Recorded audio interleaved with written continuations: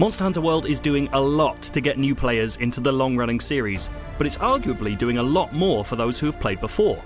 If you're already a fan, here's 47 changes we spotted in our time with an early build of the game.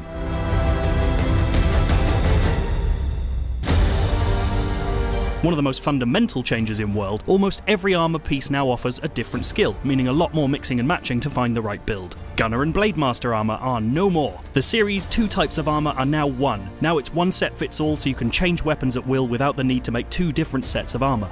You can now see every piece of equipment live on your avatar at the armory, as long as you've unlocked the ability to forge it, of course. Bowguns and Kinsects have new customization options. Kinsects are selected and upgraded apart from the insect glaive, while bowguns get some useful mods. Weapons are now primarily crafted through upgrades. You won't be forging most of your murder tools. There are huge trees worth of upgrades to create your implement of choice. Weapons can be downgraded. If you realise you've upgraded to the wrong branch of a weapon tree, you can drop back to a previous incarnation. Wish lists. If you're farming for a special weapon, you can now set the game to alert you as soon as you have all the necessary ingredients to make it. Mantles come with a cooldown. These new items affect your skills in various ways, and they can't be used up, but they do have a cooldown between uses. The iconic grill tune is back, but it's considerably shorter, so hunters can stock up on stamina healing grilled meat more efficiently in the field. Nice! That looks so tasty! World's hunting grounds are significantly bigger, have multiple elevation levels, and will require some time to actively remember every secret there is to find. Maps aren't just bigger, there are no zone-based loading screens to deal with either, but the zones themselves still exist. No more forgetting to feast before heading out on a hunt. In Monster Hunter World, there's a canteen at every camp. Considering the huge map sizes, there are multiple camps to choose from as a quest starting point. Any camp can be fast travelled to as long as you're out of combat, making for less time backtracking and more time monster slaying. You can also change equipment at camp. To increase the flexibility of play, hunters can now change weapons and armour at the camp whilst out on a hunt to switch strategies on the fly. The areas might be huge, but at least when you stumble upon a gathering point or some other point of interest, it's now automatically saved to your map.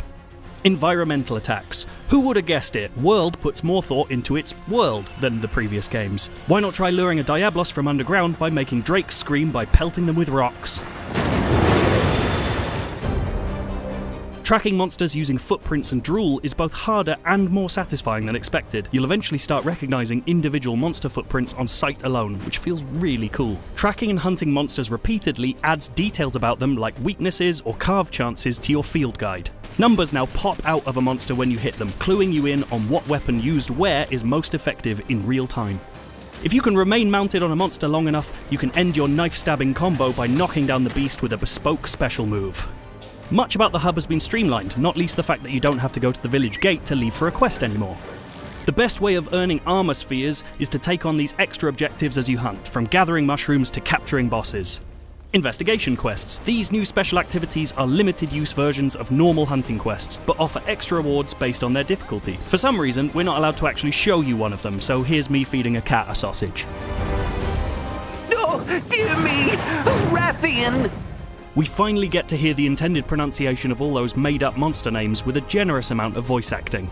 Your hunter can look more or less exactly how you want them to in World. We're looking forward to seeing some absolute freaks. And you can turn off your helmet. The work you put into your character with the in-depth character creator won't go to waste because of a bulky helmet. You can just now set it to not show up. You can also customize the appearance of your feline pal, but palicos themselves are much simpler than we've seen in recent games. Your only real means of changing how they play is through their armor set, weapon, and a piece of equipment.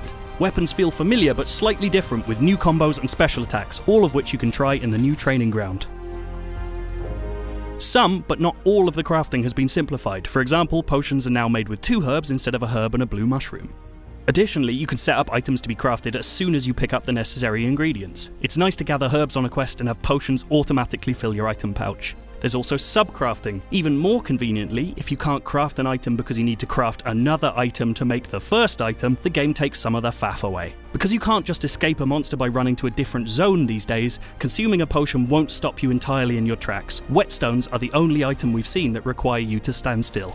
Speaking of whetstones, these are now available infinitely on your item bar. No more mining. And you can pick up resources on the move. To speed up the hunting process and make gathering less of a chore, picking up most resources is significantly quicker. There's no disconnect between single and multiplayer quests. There's only one quest line in Monster Hunter World, and every quest can be played solo or with others. You can now drop into a quest already in progress. Just be aware of how long ago it started, because after the 10-minute mark you'll be getting fewer rewards for completing it. For the first time ever, global servers are interconnected, allowing you to play with anyone from anywhere in the world, at least on the same platform. You can also choose to join a quest posted by someone who specifically called for help in the middle of a single-player hunt. Remember how GoldenEye used to finish games by giving players awards for standout bits of play? Monster Hunter World has hunter highlights that show you the best mounters, trappers, and gatherers in your party. Daily login bonuses. You'll receive some useful and hard-to-get items just for jumping online each day. New T-Rex monster Anjanath looked pretty easy in early demos. Take it from me, that is not the case in the full version. Turf Wars. Monsters don't just interact in the wild now, they full-on battle each other. A party will almost always stop to watch the theatrics. Don't just pay attention to the big creatures, as smaller ones can benefit you too. Drakes can be used as fast travel, and the foxy squirrel things that live in the forest undergrowth will use shortcuts you might miss. Some creatures can also be used as items: paralysing frogs, healing wasps, and most usefully, blinding flashbugs. What actually happens to monsters when you capture instead of slay them? Well, now they pop up in a corner of the hub, before presumably being vivisected to give you all those bonus materials. And last but not least, there are no Poogies. The dress-up pig mascots we've grown to know, love, and occasionally knock out of trees appear to be gone entirely. Boo! If you didn't understand any of that, you probably need our entry-level preview, which breaks down the changes in Monster Hunter World for new players. On the other hand, if you just want to see more monsters fighting each other, why not check out our compilation of all the turf wars we saw.